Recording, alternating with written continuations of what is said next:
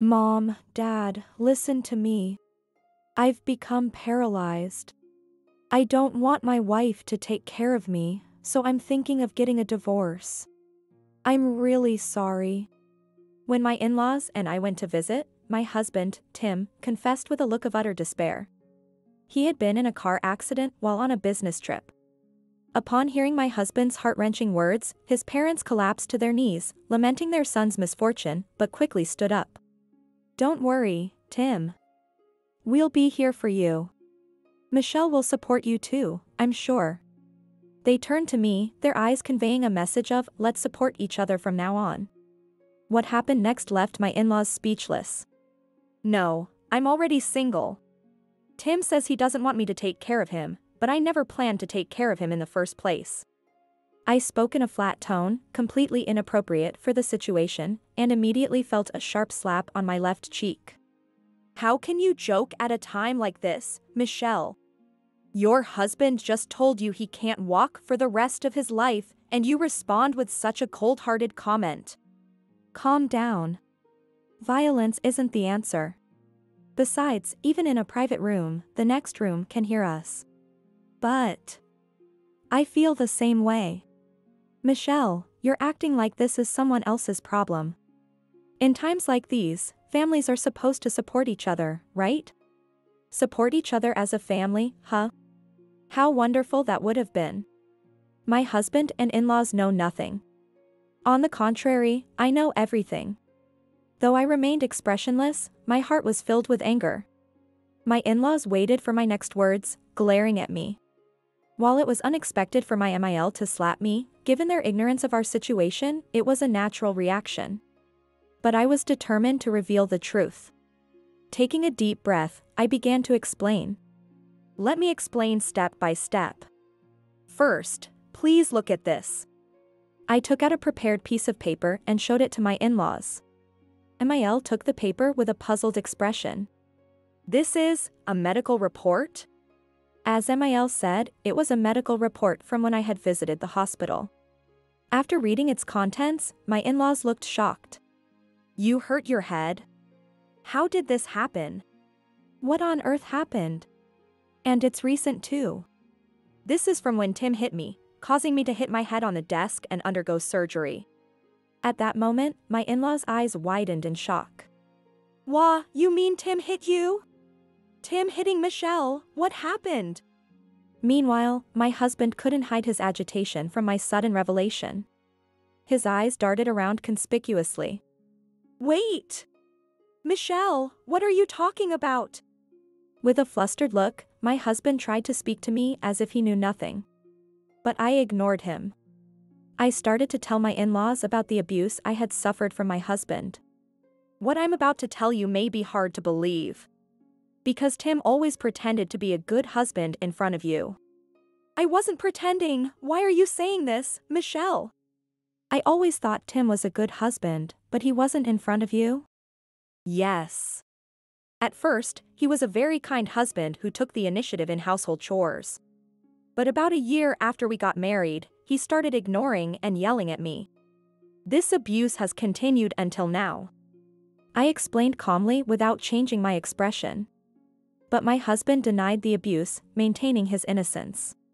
What are you talking about? When have I ever abused you? Tim abusing you, it's hard to believe.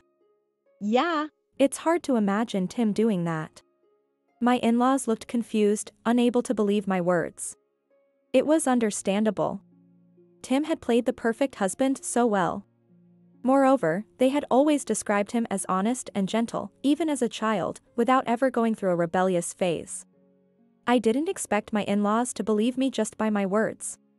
So, I prepared my next move. I took out a small device from my bag and asked my in-laws. Do you know what this is? A small device. I've never seen it before. What is it? Not recognizing the device, they asked me. I then turned to my husband. Do you know what this is? Is that? My husband seemed to realize what it was. I revealed the device's identity.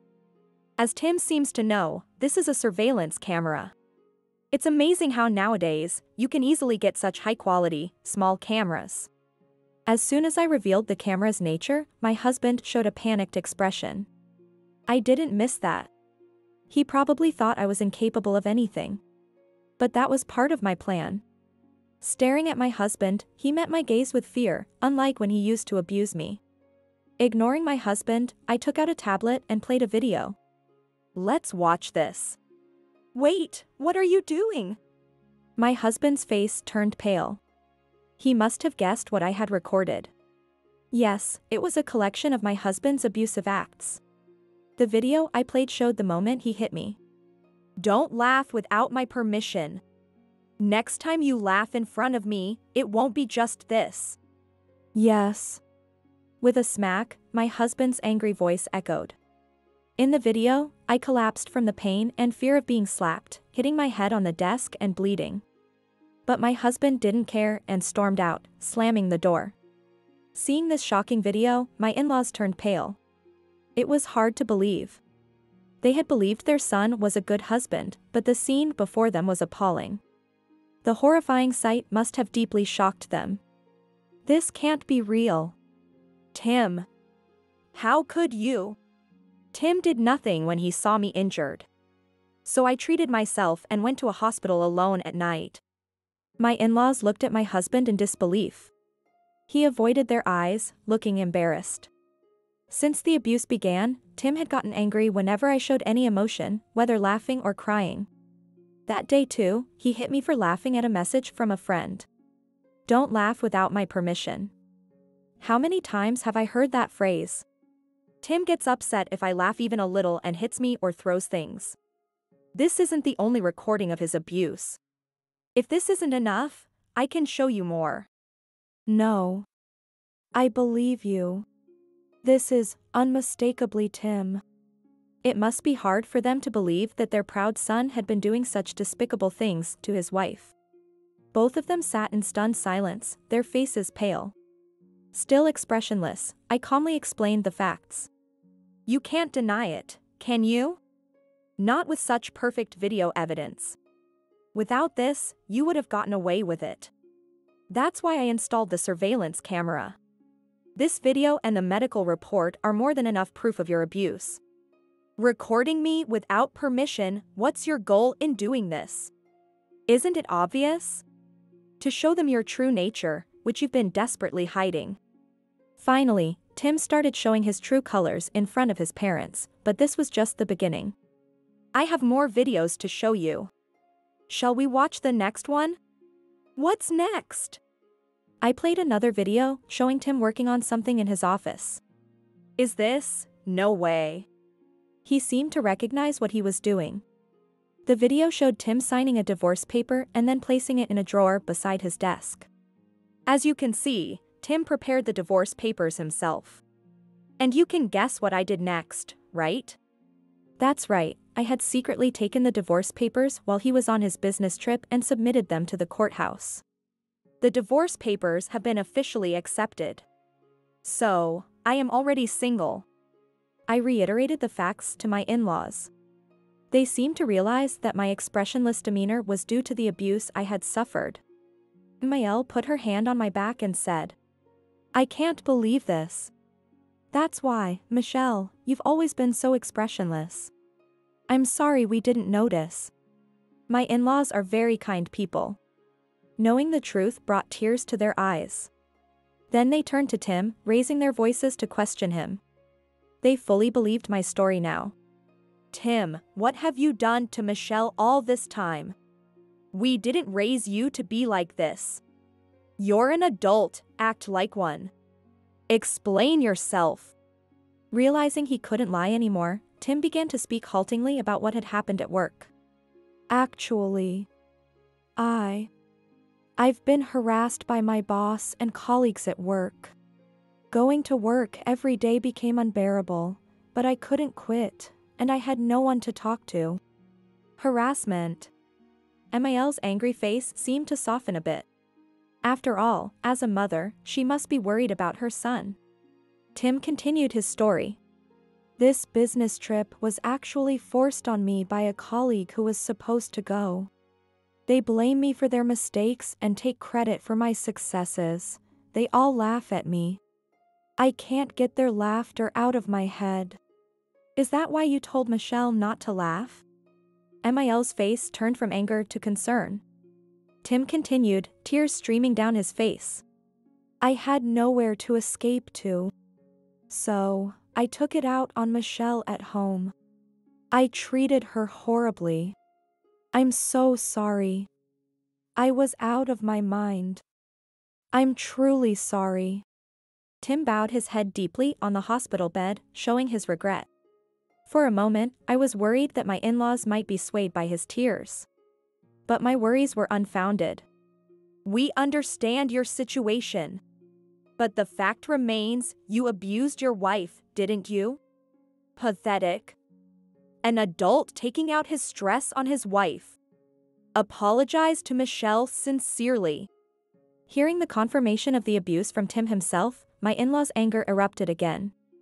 Tim had hoped to gain their sympathy and shift their anger away from him. But it backfired. No matter the reasons, there's no excuse for abuse. My in-laws didn't say it out loud, but I could tell they felt that way. Tim, realizing the severity of his actions, hurriedly apologized to his parents. Dad, Mom. I'm sorry for disappointing you. Michelle, I'm truly sorry. I'll pay alimony properly. Of course, you'll pay alimony. Michelle, I'm so sorry for our foolish son. We're truly sorry. We'll make sure he takes responsibility. My in-laws joined in apologizing. I felt relieved that they were reasonable people.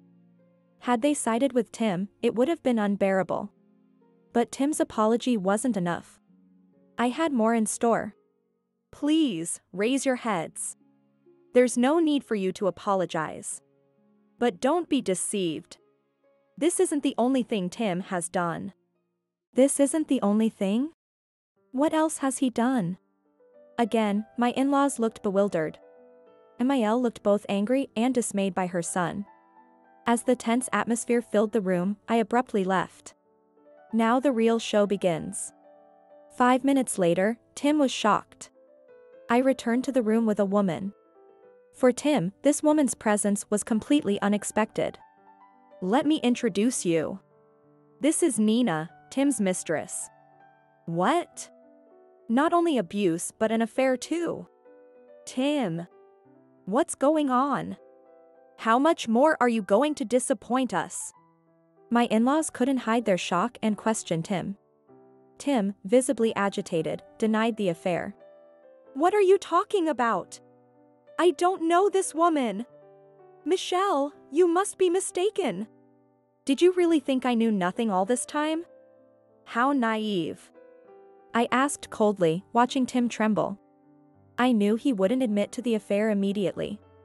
So, I quickly played another video on the tablet. No, stop it. The video showed Tim and Nina having an affair in his car. This footage was captured by a camera I had installed in his car. Tim tried to stop the video, but I wasn't foolish enough to let him. I installed cameras not just at home, but in your car too. You've gone too far. Would you have stopped otherwise? And I have plenty more videos. Thank you for providing such solid evidence. I had suspected the affair from the signs while monitoring him at home. Realizing the abuse might stem from the affair, I installed a camera in his car. The clear footage confirmed the affair, leading me to gather more evidence. With undeniable proof, I revealed more facts to my in-laws. The reason Nina could come here immediately is because she's in the next room. The story about Tim's business trip was a lie. It was actually a vacation with her, and they got into an accident. She was also injured and is hospitalized here. Luckily for her, she only suffered minor injuries. Tim was paralyzed, but Nina miraculously escaped unscathed. Knowing I had uncovered everything, Tim remained silent. A vacation affair?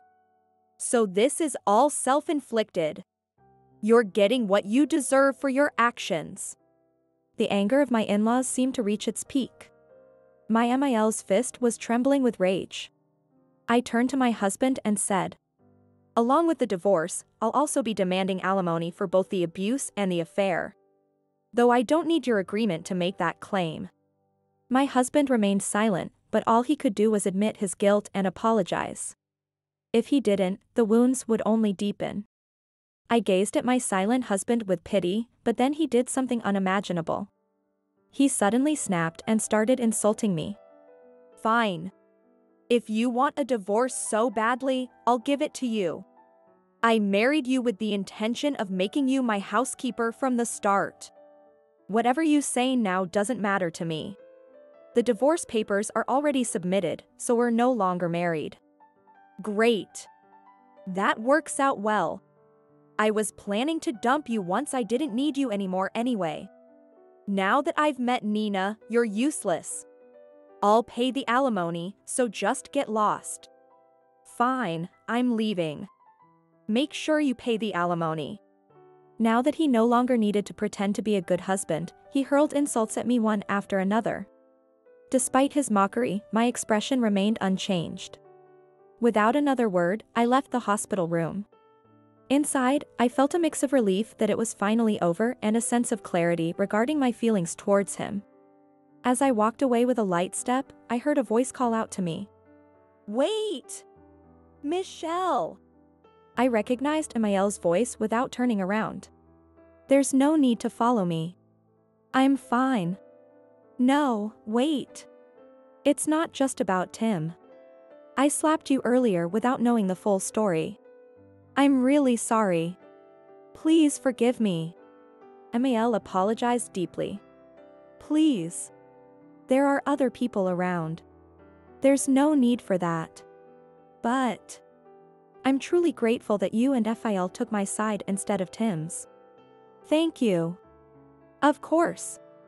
Knowing Tim turned out to be such a terrible person, it's disgraceful as a parent. I'm so sorry, Michelle. Tears streaming down her face, Amiel hugged me. Where did we go wrong in raising him? I promise we'll make him pay the alimony and apologize sincerely to you. I'll go back to the room and give him a few more slaps. Amiel's anger still hadn't subsided. They promised to convince their son to apologize, but I replied. Thank you, but you don't need to do anything. What do you mean? Do you have a plan to punish Tim? Yes. Just wait and see. Indeed, without doing anything, my husband would soon be cornered. I knew everything. A few days later, in my new home, I waited for a phone call. My husband had left multiple missed calls and emails, but I had my own schedule. I had set a time for him to call me. At the appointed time, my husband called, sounding frantic and disorganized. I couldn't make out what he was saying. Calm down. What happened? Nina ran off with my money. She's not answering my calls, and I don't know where she went. I can't even go look for her in my condition. What should I do? Oh, I see. What kind of response is that? Do you know something? I revealed the truth to my panicking husband. As a matter of fact, I knew this would happen. I had already met with Nina months before. She thought my husband was single because he had told her so. When she learned he was married, she was shocked and immediately gave me money as compensation.